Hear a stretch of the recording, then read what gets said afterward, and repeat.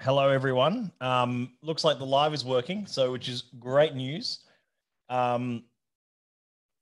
Fantastic. Okay.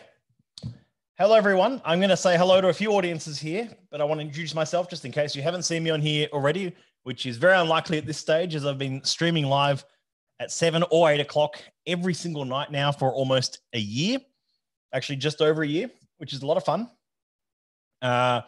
So I'd like to say hello to everyone again, as I always do every single night. Hello to everyone on Instagram. Hello to everyone on YouTube, everyone on our Facebook page, everyone on our Facebook group. Hello to you all. I'm going to be able to grab comments as we go tonight, and which is really exciting. I'm organized. Hi, Andy Davis. How are you?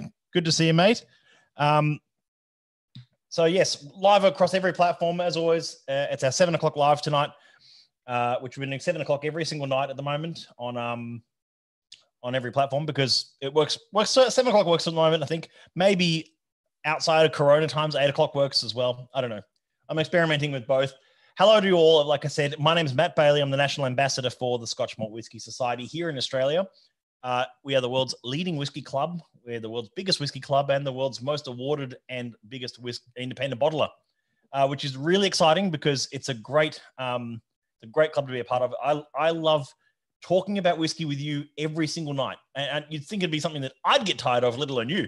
But I'm really glad that people love to tune in and be a part of these streams. I'm getting a lot of people on Facebook at the moment, which is great. Not a whole lot of people on Instagram. I think people are migrating over to the Facebook a bit more, a bit more, which is great. Really appreciate everyone tuning in. Joel Bradbury, David Taylor, Robbie Tucknott, Brendan Osmers, Joel Bradbury. I think I said your name twice. I did. Stuart Mountjoy. Everyone's tuning in, which is great. Irina, Samuel, Robert, Scotty, everyone's in. Good to see you all. I'm going to grab some comments as we go, like I said, because there's obviously a lot that I need to cover off tonight and grab some of the comments along the way. So let me just do that now. Excellent. Okay. So Instagram is struggling. Yeah, I've noticed that, Joel. I've noticed Instagram is struggling a bit. I think there's a bit too much going on the platform at the moment. That's okay. Look, you can catch me on Facebook group. I'm streaming to 4 platforms. If you can't catch me on one of them, there's something wrong there. So that's okay. Let's kick off. Tonight is about Beachcomber. Now, I don't have a very long time tonight because I'm going to tell you after this stream, starting at about 7:30 or just after, is the Whiskey Roundtable, which is going to be a weekly format. This is hosted by the Oak Barrel. It's an initiative led by the Oak Barrel by Scott Fitzsimons, and he's going to be leading that discussion each night, which is great. So I'm going to have a chat with him, with Andy Milne from South Trade, special guests as well, like Alex Darlenberg. Peter Bignell is on tonight as well, which is great. I'll see how Peter goes. I don't think his tech is very up to scratch at the moment out in Kempton. Okay. Hello, everyone. Thank you for tuning in. Bob Winting from the other side of the world has tuned in. John Homan, good to see you, mate. Been a while. Cam Gilkison, good to see you. Okay, let me start off by saying tonight is about Beachcomber. I'm going to hold that up for everyone to see. Beachcomber, the SMWS Beachcomber. It's a blended malt Scotch whiskey. Let's start by talking about definitions for a moment here. If you open, either digitally or physically, I'm going to go with physical because you can see it then as well. If you open up your April outturn, you'll see, which just came out 3 or 4 weeks ago now, you'll see page 12 and 13. I wrote an article on Cameron Bridge, the distillery. It was a distillery feature for cask G4.9, a 40-year-old whiskey. You know what? I was in a conversation thread on Facebook earlier today, and someone was looking for a 40-year-old whiskey. And the cheapest one they could find, if it was any good and not something packaged up for a supermarket, was, I think, a Glenfarclas 40-year-old for $1,500.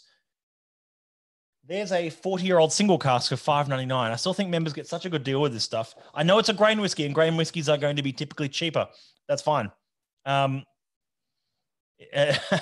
So it's going to be cheaper, but it's still a sherried grain whiskey. It's still got a lot of character. It's still got so much life. And grain, I've always said this before, grain whiskey wakes up after about 30 years. It starts getting a different character.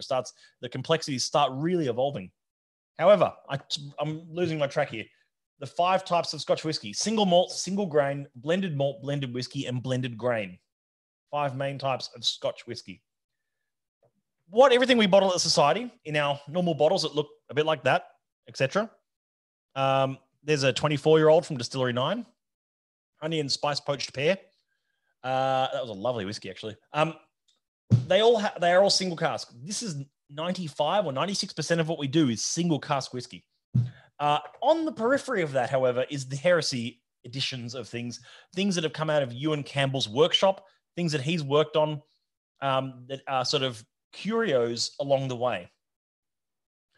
So these are curios of Ewan's desk. These are experiments, and one of them we started with. The first one he started with was Exotic Cargo, which is a blended sherried malt. The second one was Pete Ferry. Then there was Pete Ferry Batch 2. Then there was Old Fashioned. Then there was Then there was Trifle Delightful. Sorry, the blended cognac. Then there was the blended Old Fashioned, which was not an old fashioned cocktail. It was whiskey that had been extra matured in ex-IPA casks. And now we're up to Batch 6, Beachcomber. Blended Batch 6, Beachcomber. Sorry, I've not tasted this yet. This bottle is sealed. You can probably see there on the camera. I'll show it up close, nice and close for you. This is a sealed bottle of Beachcomber. I have not tasted it yet, but I have tasted a version of this. Now, what I mean by that is, I'm going to get to my notes here for a second. So I've got notes. I'm actually organized tonight. It says here in some of the sort of the nitty gritty detail of this particular release, it says that it's a selection of entirely first fill bourbon barrels. So remember, this is a blended malt. There's no grain whiskey. It's all blended single malts together, just for those who are unsure what blended malts are. So it's first fill bourbon barrels, all from Campbelltown on the Highlands. So the Campbelltown regions. So you've got Glengyle, Springbank, Glen Scotia up that way, and Highlands. You've got a lot of distilleries in the Highlands. So it's casks from both regions. That's the first important point. That shapes the oily and coastal nature of this particular bottling. The reason why I'm talking about Beachcomber, by the way, just I should have mentioned earlier, this is coming out now. Done. It's online. There you go. Don't leave this video. There's plenty. There's plenty to go to. Don't worry. We've got 100 of them up on the website. We've got 100 to sell. So if you want a bottle of Beachcomber, you can grab it now. The price on the Heresy releases has come down. We've worked really hard to make this happen. The Exotic Cargo was like 149, I believe, or 145. This is 120. Big Swell was 120. We found a few extra cases of the Trifle Delightful. It's back on the website, by the way, at 120. So these are really good, fun, approachable, affordable, quaffable, enjoyable whiskeys. They are not single cask strength rarities, oddities. They are. It is a unique blend that Ewan has worked on that you can have on the side. You can have a bottle of this sitting on your shelf without it being something that your cousin who doesn't really know whiskey opens up and then, suddenly you've lost a whole bottle. So, but it does say here that it is the 12th version of this. So they assessed several different recipes, several different blending recipes of Beachcomber to finally get to the one that they presented to tasting panel was the 12th recipe. Ewan remarked that it had a slightly higher proportion of Campbelltown, bits and bobs. I'm going to open this up. I think I actually sampled a version of this release. I think maybe in version 2 or 3 or something. You could tell it was there. It was there, but it needed more work. This is very exciting. So I'm going to grab some of the comments before I even pour that. 1 second. Hayden Dare says, it was one of the first SMWS bottles I opened, won it in your competition. Oh, that's right. You did win you won one of our competitions, Hayden. Well done. And definitely sold me on the Society. It's awesome to hear, Hayden. I'm so glad so many people find different journeys into the Society. We've had an influx of new members this month, which is great. Because I can't stress this enough to existing members. The more members we have, the more allocations that Andrew can work with as Cellar Master to grow the number of bottlings and the size of outturn. Speaking of size of outturn, I'll talk a little bit about May outturn in a moment. But let's talk about Beachcomber. So Ewan said on Twitter that the Big Swell was made up of 3 space sides. Yes, so Big Swell only had 3 different space side distilleries in it. Exotic Cargo had 4, I believe. So it was a little bit of more of a refined blend for Big Swell. Actually, it's a bit closer to the recipe that they're after, which I think is quite good. I actually think Big Swell is less sherried than Exotic Cargo, but is a far more balanced whiskey, if that makes sense. It's got a bit more of that spice and a bit more of that sort of funky sherry notes, which I like in a whiskey. So let's open Beachcomber. I've heard the initial reports from this have been very positive out of the UK. The UK Love this release. Here we go. Sound test. Woo. Whiskey Gaucho, good to see you on Instagram. There's not many people on Instagram tonight. It's mostly on our Facebook group, but that's okay. And our Facebook page. Loving the hand gestures. Rob, Scott, I'll give you all the hand gestures you could possibly want. The camera is very close tonight, so you got all of it. Kathleen Davies, good to see you. Tyson, good to see you. Steve Oates, of course, mate, good to see you. I'm going to pour my first ever dram of Beachcomber. Let's have a discussion about it. I'm talking a million miles an hour again. I do that when I get excited. Let's pour a generous dram of that. Pop that there. Pop the cork back in that. It might need a minute or two to open up, but ooh, that's fantastic. You know what? That was not what I was expecting. I was expecting, in my head, I just sort of had that sort of feeling like, oh, this might be sort of a bit like Pete Ferry Batch 3. I don't know why I thought that, but kind of like this might be the next iteration in Pete Ferry. It's not at all on the nose. Pete Ferry is quite brash on the nose. It was quite peated. You can definitely immediately smell that Campbelltown funk. So if you're looking for a Campbelltown style whiskey, which it has lots of Campbelltown whiskey in it, a blended malt with Campbelltown whiskey. I don't know any other blended malts on the market at the moment that have Campbelltown malt in it. I mean, there have been the occasional Campbelltown blended whiskeys, and they're sort of historical bottlings these days. Joel says, given the 10 I have is the favorite bottles of SMDFs I haven't and is oily and coastal, and 2 of my favorite distilleries are Highland. I'm guessing I'm going to like this. I reckon you are going to like this. And there's another comment here from you, and I'm going to remark on. He says, the panel favored this for its balance and complexity. I completely get that. A blended malt of great intrigue, displaying remarkable texture and vibrancy. But the quote I like most here, he says, is that for me, he says, it's one to take in the hip flask on a walk. I couldn't agree more. This is the kind of whiskey where I personally don't like hip flasks. I find the alloy of them makes the whiskey taste a bit funny. I know I'm being really picky there, but it's a bit like crystal decanters. I don't see the use in them. Hip flasks are good, I guess, but like you've got to find the right one. And I find if you leave the whiskey too long in there, it sours the whiskey. It gets a bit sort of metallic and tinny tasting. But this would be one to take in a hip flask on a nice bushwalk or something like that. I think this would be remarkable. Nick Baxter, Zeno Davidoff, thank you everyone for tuning in. 7 o'clock. Tonight, for those who've just tuned in, we're talking about Beachcomber. Now, this is the latest heresy release from the Scotch Malt Whisky Society. Ewan Campbell's mad experimentation of blending malts together. He's gone from big sherried whiskies to massive peated whiskies, and this time we're exploring one of the more popular flavor profiles, oily and coastal. It doesn't the blended malts, however, these heresy bottlings don't have a flavor profile indicator on them like we do with our regular bottlings. So no sweet, fruity, and mellow, as you can see there. It's just Beachcomber.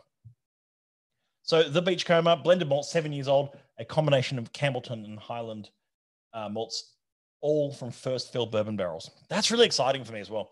It doesn't have any of that. I mean, I love refill, team refill, but that first fill bourbon barrel character after 7 years, it's vibrant, it's rich. I've not even tasted it yet, just nosing it so far.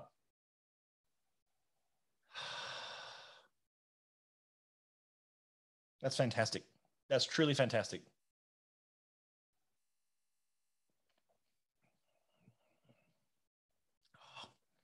A 50% ABV. Oh, wow. The finish on that is like definitely it's like Campbelltown on the nose, Highland on the finish. I like that. I can get around that. Get a glass hip flask. Yeah, I would get a glass hip flask. I actually do have a really nice hip flask. It's kind of tucked away back there behind my welcome box. I'll have to pull it out for another video. That's actually really nice. It comes with little drinking glasses and everything with it. It's in like a cylindrical carry thing. It's quite nice. You can carry 3 whiskeys in it, which is even better. But yeah, I like hip flasks. I don't find the opportunity to use them. I'll just take a bottle if I'm going somewhere, if I was going camping or something, take a nice bottle or something. I don't know that one, Mark. I don't know that Galdrin's blended malt. I don't know that at all. Sorry, but I'll have to look it up. Yeah, hip flasks are good for rugby games, camping, and festivals. Yeah, good idea. Yeah. Joel says, I love a hip flask whiskey, but I also like infinity bottles. I don't know if we could be friends. No, look, each to their own. Look, I know I sound like a grouch when I say that. I do actually. Look, I see the I do see the purpose in hip flasks, and for festivals and for bush hikes and stuff like that, they're fantastic. I'm just not overly keen of keeping whiskey in for too long, and it makes me nervous. However, infinity bottles, I think, are a tremendous waste of good whiskey. So therefore, I don't do those, as we've talked about before. So this is a lot of fun. This is out now on the website. Members can pick it up from tonight. We uploaded it tonight. The email's going out to all members tomorrow. But if you're watching this right now and you want to jump in early on that, you are more than welcome to, of course. So, you know, a good bit of fun there. Hip flasks and weddings. Yeah, exactly. Wedding drams. And this is exactly the kind of whiskey that would be perfect for hip flask, because it's kind of like you don't want to pack away a nuanced 26-year-old single cask or something. Even that bottle I was holding in, that 24-year-old single cask, it might just be a bit lost. It might be a bit sort of like, oh, you know, that's a shame. It's not really what I was hoping for or whatnot there. So, you know, either way, twice I did Stuart Mountjoy. There's a time and place for both, I guess. But sorry, some feedback coming through there. Hi, Gerald. Sorry, I forgot to say hello, Gerald. Good to see you. Dita says, who can forget HS 1.1 perfectly Purell? Yeah, you should pack that in a hip flask. There you go. North Star do one. Okay, I don't know the North Star one. Oh, they did do a young one. They did like a 5 or 6 year old blend or something. Yeah. Yeah, just take the bowl bottle.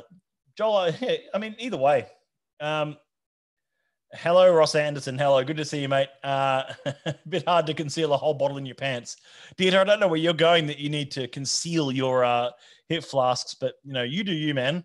Yeah, it doesn't keep good condition in a flask. It doesn't. I mean, whiskey doesn't keep great condition in a flask, unfortunately, but that's just the way it goes. So let me grab some of these questions coming in. Ali, good to see you. I hope you're well. Louis, good to see you. Some of the Tassie contingent coming through, which is great. How does Beachcomber compare to Exotic Cargo and Big Swell? Worlds apart, Robert. Absolutely worlds apart. I mean, I find this far more like soft Campbelltown fruits is a really good phrase for it. That sort of like mineralic kind of like sandalwood.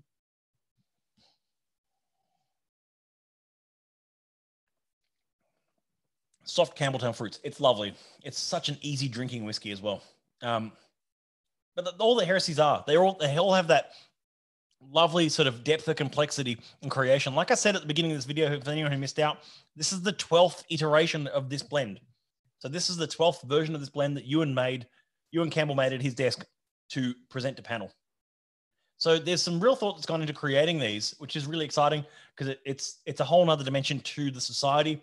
It's something a bit different. You can enjoy, you can take places, you can quaff a bottle of this. They're $120. And I think that's very, very good for a 50% ABV blend of Campbelltown and Highland whiskies. It's a lot of fun. Yeah. Okay. 120 is a steal. Too bad the allocation size is only small. 97 less. Yeah. We've only got, I think we got 120 bottles all up or something.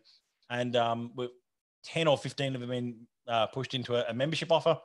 So, which is a good time for me to say, if you are not a member and you're watching this, and I know there's some non-members who tune in each night, if you want membership plus Big Swell or plus Beachcomber, you can do that on the website now, which is also a great opportunity for you to grab a membership. No. Oh, and sorry, the website, it was 1,999 total made for the world. So that's it. It's 2,000 bottles worldwide. It was probably meant to be 2,000, but Ewan probably pinched on it for his desk. Good on him. You know what? He held a Twitter tasting yesterday afternoon. Time. Is anyone else losing track of time during coronavirus times? All the days are sort of like, yeah, was that Easter or was that just a weekend? You know. Anyway, that's a discussion for another time. So it's 1,909 bottles worldwide. And Australia branch got, I think, 120 or 140 of those. So there's about 100 left already. We saw a bit of a rush on this afternoon when we uploaded them. I think some people keep much more keen eye on the website than I realized. I'll grab any other comments and questions coming in. I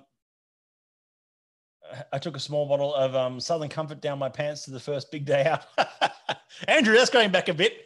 The first big day out. I'm going to guess that was first big day out. Don't tell me. I reckon that would have been 1992. I'm going to go 92, 93 or 92, maybe 95. My guess is 92 for the first ever big day out. I could be wrong. I think it was around then. I remember I got to go to Big Day Out in, I think, 98 or 99, and Home Bake before that. Home Bake was another festival that happened in Sydney, which was all local bands. It wasn't as big as Big Day Out. There you go. Ancient history. Very cool indeed. I'll grab some other questions coming in. I'm measuring time in bottle kills. Stuart, I know the feeling. It's there's a lot of bottle kills happening in this office of late, and there's a lot of new bottles being opened as well. It's a good excuse to open stuff, as I said the other night, to open things up and enjoy them. That's what they're there for. I'm really enjoying this. You know what? And that's the whole idea about whiskey. I know we can't enjoy it with large groups of friends or even small groups of friends at the moment, or even at great bars or at dinner parties or anything like that, which is a real shame. But I could really see this is the kind of bottle that you could easily pack a few into your suitcase, take a bottle with you if you like camping, take one with you to the park, exercising, of course. Don't forget, it's exercising. It's not recreational. No, I'm not encouraging any bad practice here, but it is it's definitely one that is a bit of fun, and you can take it places, enjoy it, do your thing. Twitter last night with you was like 11ish last night our time. Yeah, it was 2 p.m. his time. That was good fun. It didn't get a whole lot of traction, unfortunately, which is a real shame because Ewan is one of those guys. He's a bit of a dark horse creating stuff like this, and so many things I want to ask him, of course. And I did an interview with him, by the way. Shameless little plug. I was the first person ever to interview Ewan on video. I'm pretty proud of that. So we did an interview at his house in Edinburgh. And so if you troll back through our YouTube channel, you can find the full interview there. It was about May last year. So that was a lot of fun. Joel says, I duct taped a 200ml bottle of Jim Beam to my leg for a Clipsal 500 in 2008. Now that's a memory. Or maybe it wasn't a memory. There you go. And Zeno said he took cask 11.38, which is a lovely cask, to Knockout Hardstyle Festival. It was on the same day as SMW's Christmas party. Best day ever. Wow. Yeah, that's one way to do it. That's a lot of fun. Excellent. Tonight was just about talking a little bit about Beachcomber, which is out now. We've released it on the website now. It's a little bit earlier than we thought we might, but it means that we can, like I say, have a chat and it's available now. Zeno said he took if you so desire, if it's something you're after. It's a lot of fun, of course. Was the 99 Big Day Out where Courtney Love, I think it may have been the one. It was certainly around 98, 99, somewhere around there, where there were some weird things at music festivals back then, I think. It's just, that post-Nirvana era of music festivals in Sydney and around Australia, of course. Good fun. Thank you, everyone, for all the great questions. Not a big live stream tonight, just an introduction to Beachcomber. Now, as I said, I'll just a shameless little plug. The next live stream starts in about 7 or 8 minutes, which is going to be broadcast to our Facebook page, which is the Scotch Malt Whisky Society Australia. It's going to be parallel broadcast to there. So I'll be monitoring that for comments and questions. So please jump on our page, not our group, and grab some and ask away. It's going to be a long session, so take plenty of time. But otherwise, you can also catch me tomorrow, which is a special guest. I'm going to announce it now. It's Murray Hassan. Now, some of you have met Murray before. He is the ultimate book nerd. No one knows more about whiskey literature than Murray. So I'm having Murray on as a special guest tomorrow night at 7 o'clock here again. So don't miss it. It'll be YouTube, Facebook and Instagram, all the platforms, of course. And I'll see you all then. And then Friday for our big Friday Drinks Q&A. A bit of fun on the Friday night there. Teasers for May. Yes, thank you for reminding me. Mark said a friend of his smuggled half a bottle of bourbon into an AC/DC concert in a barbecue chicken. You gotta praise the inventiveness of Australians for sneaking alcohol into music events. It really is something else. So teasers for May. Here we go. I was gonna save most of these for Friday, but I'll give you a couple of teasers. First of all, there's not one but 2 malts of the month. That's right, 2 malts of the month. Just so there's enough bottles to go around, there's 2 really approachable and well-priced malts of the month coming in the May out term. Second little teaser for you. May is the month where all the whiskey festivals would normally happen. Spirit of Speyside Festival, a small but burgeoning Highland Whiskey Festival, the Isla Festival, and Campbelltown Malts Festival. Of course, before COVID, we had all of our bottlings for the festival single casks already arranged. These are some really extraordinary single casks that we pick out for the festivals, and they're released at the festivals. We're going to release them so that you can enjoy them in your home from May onwards. There's a couple of special bottlings in there, of course, that will have to be ballot only, but that makes it really fair for everyone. But otherwise, there's plenty to go around. So there's a good list of festival releases in there. Joel, you asked the question. And so there's some awesome special edition festival casks coming in May. There's also some other interesting spirits coming in May as well. And I said spirits, not just whiskey. There's a very special bottling of something that we've, that last time we released one of these, it vanished in about a minute online. So I'm not sure how this one will go, but we'll see how we go. It's a bit of fun. I'll leave you to decide what that is. I'll reveal a bit more on Friday, but we're still about 2 weeks out. So I will see you all. It's the Friday, the 1st of May. So it's a very early outturn for May. 1st of May, first Friday falls on the 1st. That's when outturn is. I will see you all tomorrow night. Otherwise, I'll see you all for the Oak Barrel Whiskey Roundtable. It's just a bunch of whiskey guys and girls talking whiskey. Bit of fun. Thanks, everyone. And I'll see you all tomorrow night, or I'll see you for the Australian Whiskey Roundtable in 3 minutes via the Oak Barrel, via our page. I'll see you in a minute. Thank you, everyone, for tuning in, and I'll see you all soon.